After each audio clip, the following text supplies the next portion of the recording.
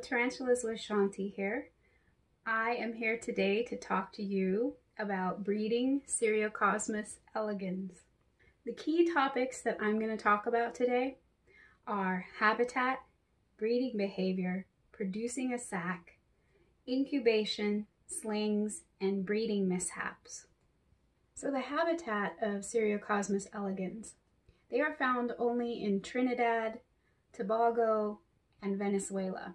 The climate here has high temperatures and high humidity. This is a tropical rainforest habitat. So Cyriocosmus elegans thrives in a moist terrarium that is kept warm. Now, for breeding purposes, this may be somewhere around 80 degrees. Cyriocosmus elegans would do well in an enclosure with live plants and deep substrate. C. elegans will create a burrow beneath a piece of bark or down in the substrate and then lay a fine layer of silk. This will be used to not only detect prey, but to make it easier for the tarantula to walk around its burrow entrance. So as far as breeding behavior is concerned, the male C. elegans uses drumming behavior. He uses his enlarged pedipalps, which look like the first two pairs of legs, but they are pedipalps, indeed they're not legs. And he will signal to the female by tapping and also vibrating his body.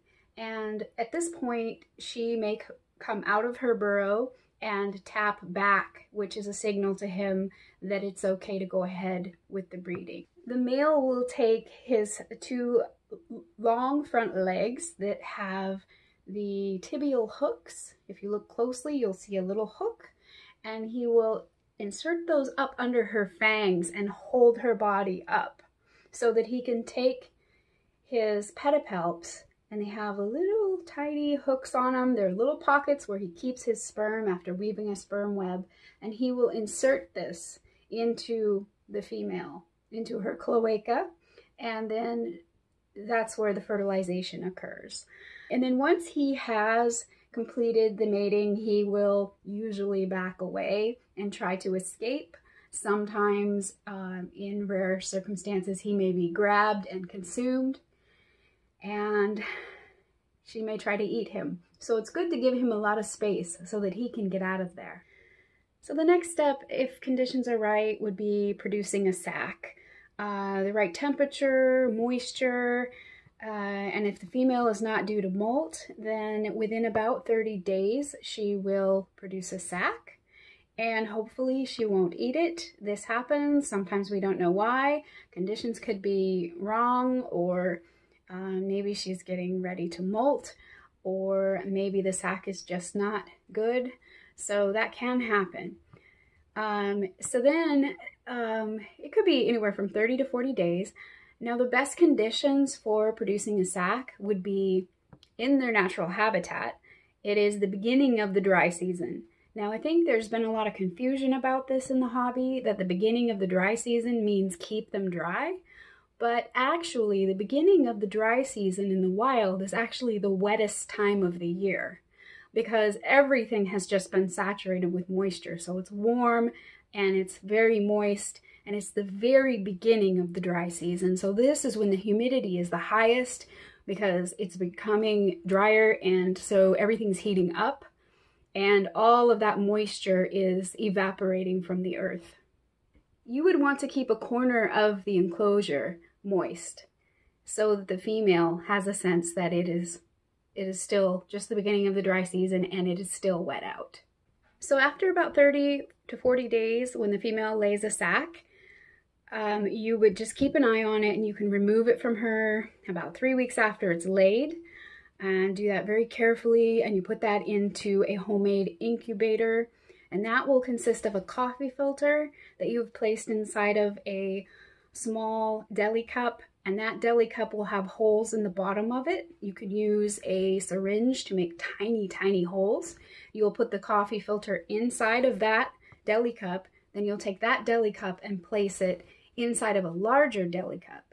And that larger deli cup will be filled with purified water, spring water, almost to the bottom, of your smaller deli cup. So you want that water to evaporate and keep they should be eggs with legs at this point almost, and you want to keep the moisture and humidity up for those slings to develop properly.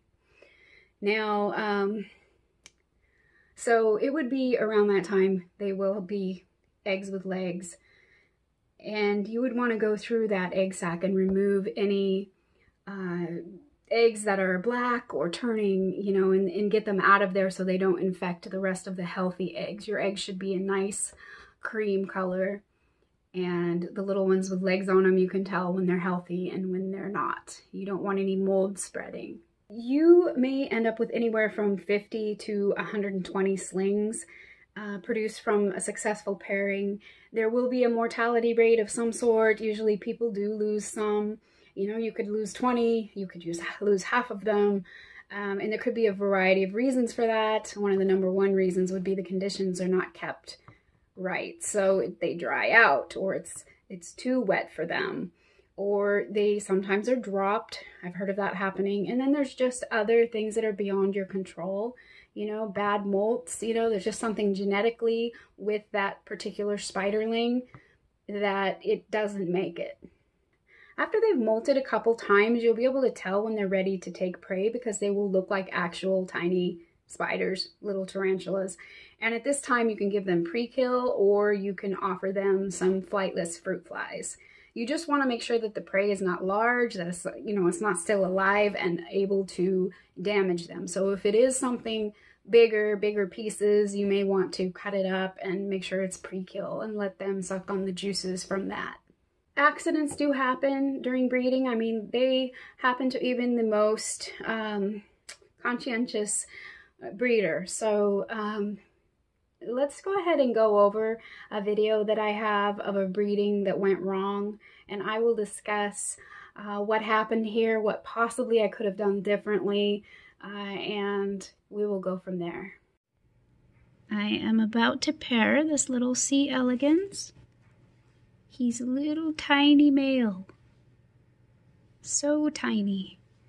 And this male belongs to my friend Shane, and I have a female that I'm going to pair him with. So let me get everything set up and we will get started.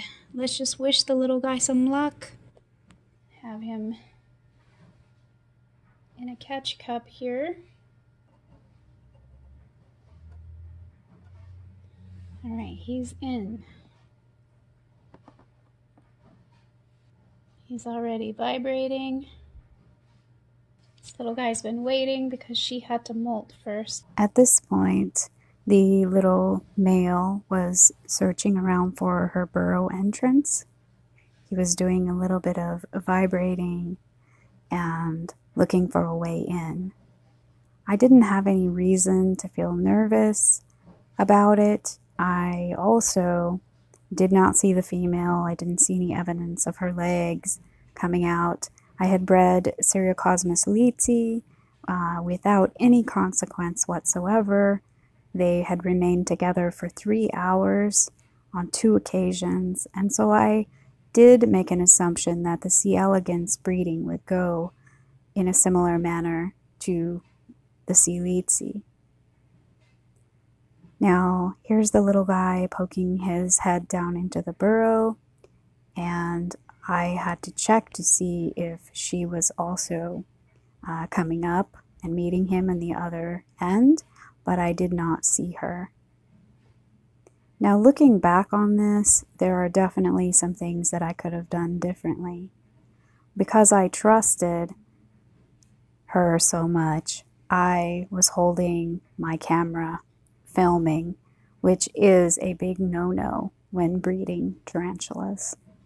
So I did open up an opportunity for her to grab him at this point. But also, let's take a look at the fact that he's going down inside of her burrow.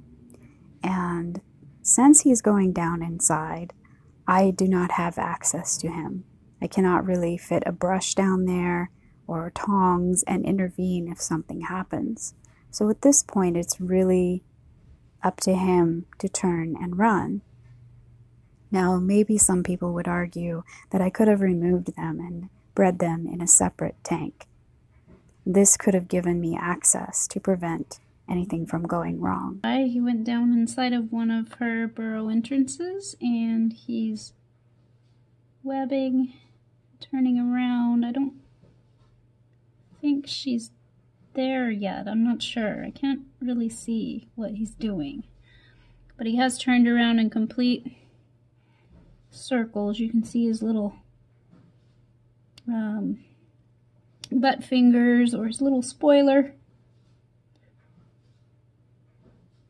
So he could be in the middle with her, but I cannot tell exactly. Either way, he felt comfortable turning a complete circle a couple seconds ago. And I don't know if he's digging his way in because he didn't realize there were other entrances.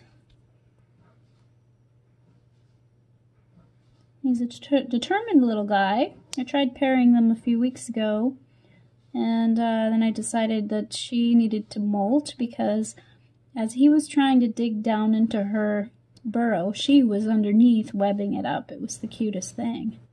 Clearly, she didn't want him coming in. So there he is. He's turned around again and he's webbing again. So, not quite sure what's going on. So there he is, webbing all around. And he's also vibrating.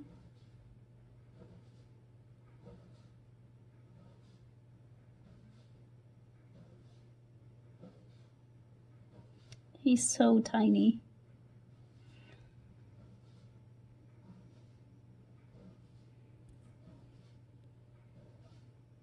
Let's talk about this pairing, and I really encourage you to leave some comments for me, and I will answer those, and maybe we can discuss this further. If you have any questions, I will do my best to answer those. This pairing, at the point that this video cut off, I just waited because he went down inside the burrow and he disappeared. Now, if you notice in the video where it looks like he's turning around and he might be doing some webbing, now right before that, it looks like he was holding her legs up and holding her fangs back, and it looks like he may have completed insertion. Looking back on that and examining it closer up, it looks like a breeding occurred, but I could not be 100% sure. So I wasn't able to tell my friend Shane that I witnessed insertion. Several minutes went by. He was down in the burrow, completely disappeared. I couldn't see him at all. And I thought, well, you know, I'm just going to have what we would call faith, and I'm going to think maybe he will come back out. And maybe they need this privacy. This is what's happening, and it's natural. And all of these things were going through my head. But then I got nervous at a certain point, and I just knew that I needed to check on him. So I dug down into the substrate, and he was nowhere to be found. He was not in any of the tubes where he would have been in her territory, in her immediate territory, but there she was, just sitting there. And so I tore some more of the little tubes apart, veering off to the right, and there he was. And he was in death curl. She was not consuming him. Maybe I interrupted it, I don't know. But he had a very small wet spot on his thorax right next to where his legs connect to his body. And I knew at that point that she had bitten him. Whether or not she was in the process of beginning to consume him when I interrupted, I will never know. But the little guy was twitching slightly, and within half an hour, he was not moving at all.